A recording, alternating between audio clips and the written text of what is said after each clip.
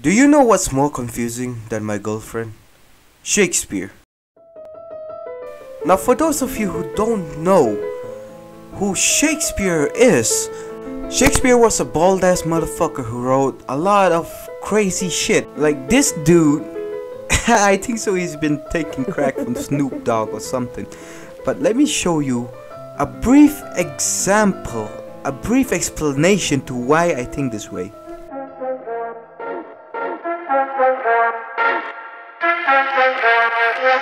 Suck my dick, you ain't shit, you ain't shit, suck my dick, you ain't shit, you ain't shit, suck my dick.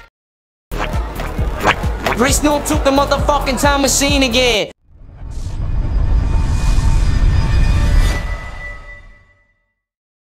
I wish I could get some bitches. Wait, who the fuck are you? Sup Shakespeare, hit this blunt really quick, it will make you white as a kite mane. I shall take thy blunt as a test. Oh shit! I feel like writing a romance book. So the story of Romeo and Juliet goes like this. Two families been fighting for decades because one of them was a Twitter user. So our protagonist Romeo has always been kind of a loner, and his homie just came up and said, "Hey yo fam, you gotta get some bitches," you know what I'm saying? Romeo goes to this party and sees a girl that's dancing, and Romeo thought to himself, "Damn, that a fat ass." So she fakes her own death to get away from her family, but Romeo doesn't know about it.